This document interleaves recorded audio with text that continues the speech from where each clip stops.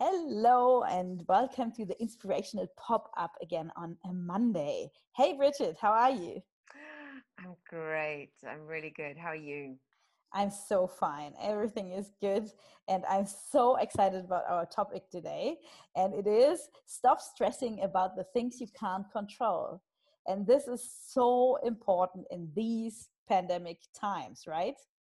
Yes. So something I want to say with that is, so Wayne Dyer, I don't know if people who know who he is, but Wayne Dyer, he's since passed, but he speaks about, or he spoke about, if there's no need to stress, because if you can control something to change it, then you do. If you can't control it, then you can't. So it's literally as simple as that. So if you can't control something, why stress about it, right? Yeah, and there's also a saying in German that stay calm and things you can't change. And this is so when I hear this, yeah, this is the translation, yeah. So this is the thing, yeah, why don't you stress or why do you stress? And that's the thing as well, because it's our thoughts that stress us. It's not the situation, no? So because if you It's can't control it, then just lose Yeah. it. I Yeah. think also it's the people that we choose to spend time with, because I think if I spend time with certain people, and I very seldom spend time with the kind of people I'm going to mention, but if I spend time with people who, they will moan about the weather, whether it's hot or cold, they'll moan. Well, you cannot control this, so what is the point? Or they will complain about the value of the rand. Again, we cannot control this, so what is the point of worrying and stressing about it? It is what it is.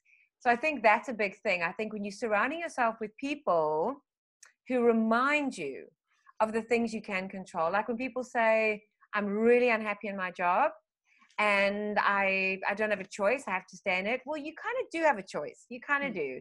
do. Are you prepared to put in the work? Are you prepared to maybe go without a salary? Are you prepared? Whatever, whatever, whatever.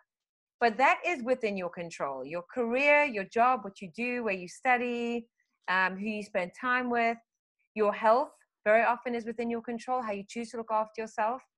So yeah, what's your take? Yeah, and as well, you can control your choices in that way, that you, yeah, can, where do you focus on? Is there something Yes. what you, okay, what you can do out of it, out of this situation, see it as a gift or as a horrible thing, and then Mm. just take what you can control and yeah, what, how you feel, how the consequences are, that you, if there is a fear, okay, identify your fear and think, are you going with the fear through your day, or Yes. you want to be overwhelmed by this fear, no? So this is always Yeah. like accepting the feeling that's there or the thought that is there, or just reject it. The more you just you reject it, the bigger it gets, Mm. right? Mm. Well, one of the things on every Monday with Say Yes, we do a check-in. And we do Mm-hmm. a check-in on how the mentors and the mentees are doing. And there's a team of us, and we do this check-in. And whenever there's people, as in the mentor and the mentee, are meant to be chatting once a week for 1 hour for 9 months, right? Mm-hmm. Now we're dealing with people from the age of 16 to 24. So, Mm-hmm. let's be completely honest. You've got matric, they've got final exams, holidays coming up. There's all sorts of reasons. Anyway, for whatever reason, sometimes, you want your consistency and the commitment to be there, that when you're doing a check-in with the mentor and mentee, that they're meeting like 70 or 80% of the time, whether it's online or whatever, that they're actually building that mentor relationship.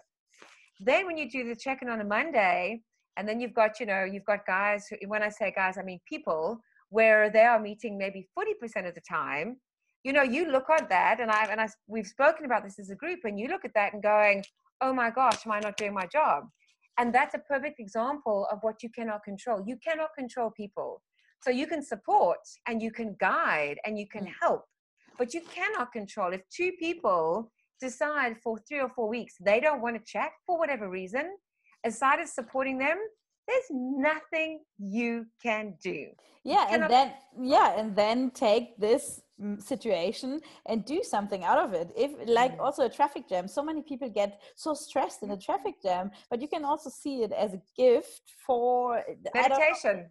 meditation, listening to an audiobook, to a Yes. podcast, to really soak in some new informations. Yeah, i Mm. I stopped to stress in a traffic jam because you can't change it. Yeah. So I remember I was in a traffic jam for almost a day once, because there were like a completely blockage on this thing. Yeah, because it was start of a holiday and there was a big accident. Yeah, and I couldn't really move forward. So I just got out next to a friend's house from the autobahn, and then I just said, okay, let's have 2 to 3 hours until this full blockage is gone. Let's have a coffee. We would never have met for a long time. Yeah. Yeah. I think also when you look back, like if I look back on this last year and all the things that I was stressing about or that was on my mind, invariably those things have all worked out and everything is fine. And you look back and you think, how many sleepless nights and how much worry and how much stress did I put myself under? Right. For no reason, because none of it, I'm very fortunate because nothing that I went through was life-threatening. So nothing was life-threatening. It was all just me making this big thing out of things that weren't really that important. And something that resonates with me, and I don't know if you have this, but you know, with positive affirmation. So for myself, the thing that I always say when I'm in a bit of a, I'm not too sure, I'm feeling a bit stressed, the positive affirmation I use to myself is, you've got this. You've got this. So no matter what's going on, I'm like, no, you've got this. Yep, you've got this. I think it's very important. Du schaffst das. And positive affirmations are positive Glaubenssätze. And this is sometimes so calming as well, no? Because then you feel what is really happening. And also, I think what helps is do a reality check. Is it that horrible or is it that stressful? Yeah, because if you do a reality check, sometimes it's also just your thoughts that make it such a big problem.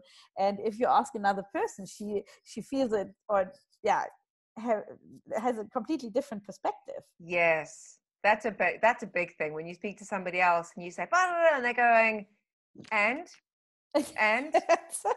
you're like, oh yeah, no, I mean, no, it's not, no, you know. Yeah, it's so good to talk. It's so good to talk to a friend or a coach or something.